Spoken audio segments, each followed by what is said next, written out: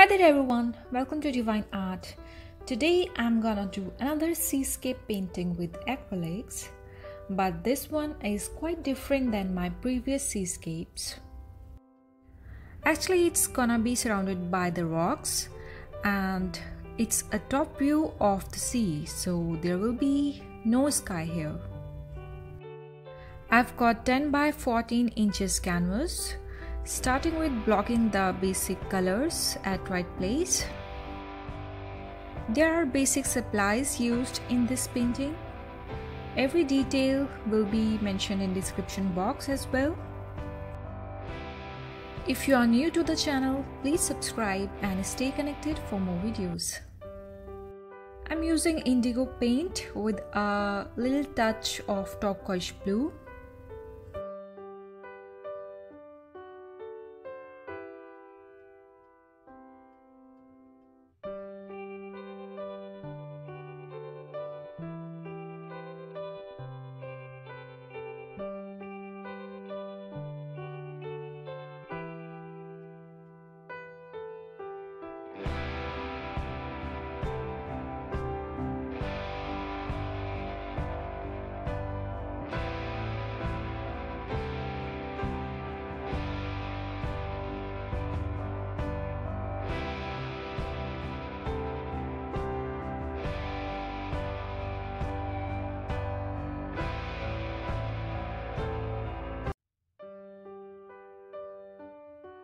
And for the rocks, it's a mixture of burnt umber and yellow ochre.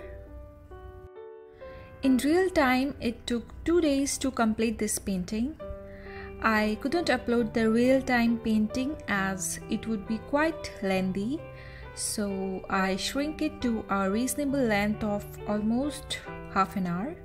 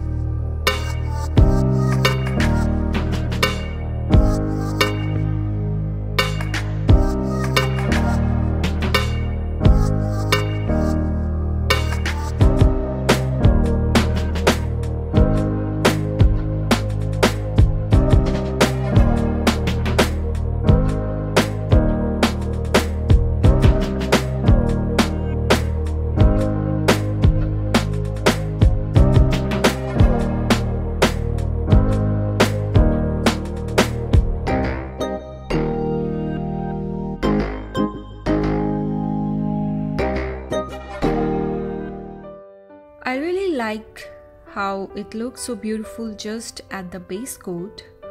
Seems like an interesting abstract to me. And which ways, we'll stick to the plan of creating a seascape.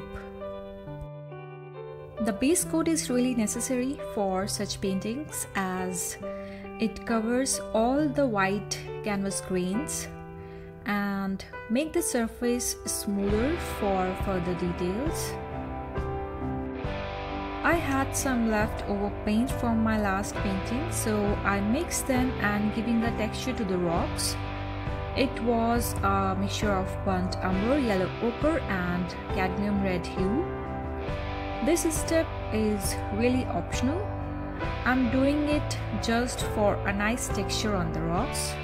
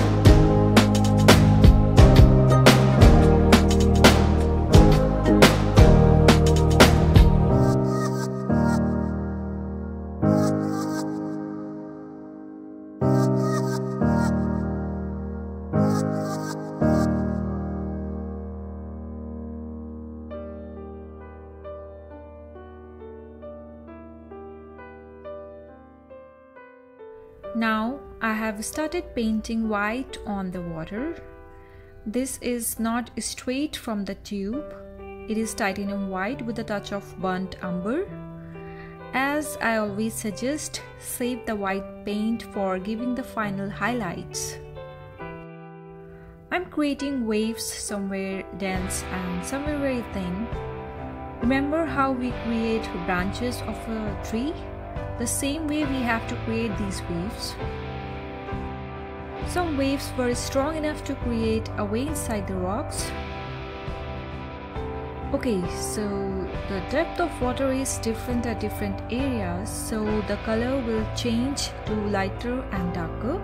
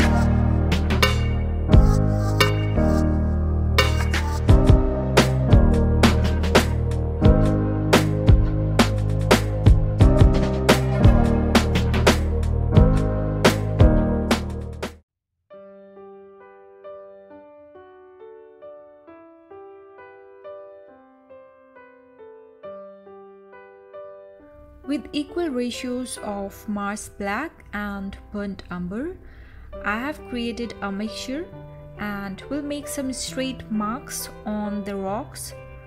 This will represent the deeper areas on the rocks.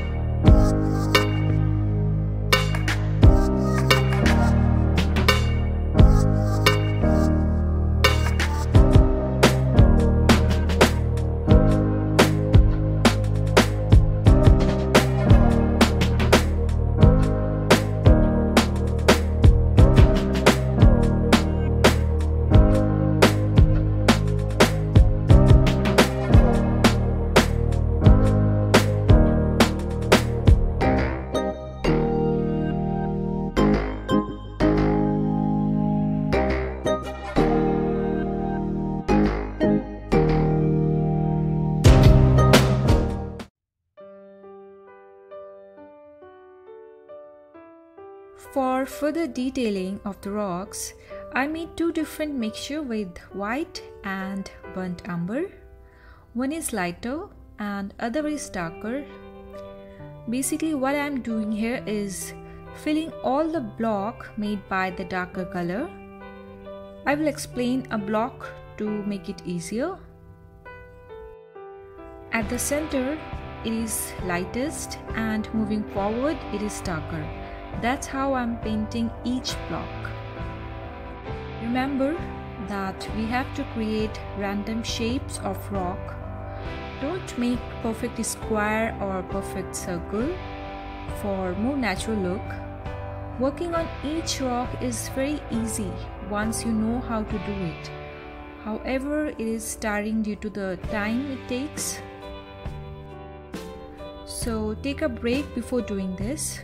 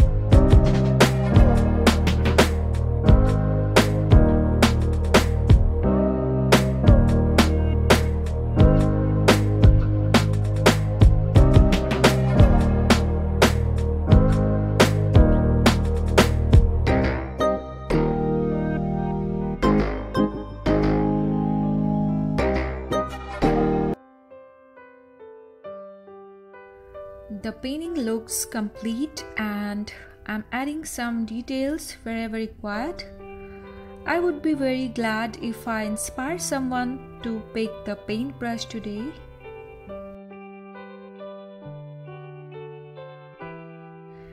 I would love to know your feedback about this painting.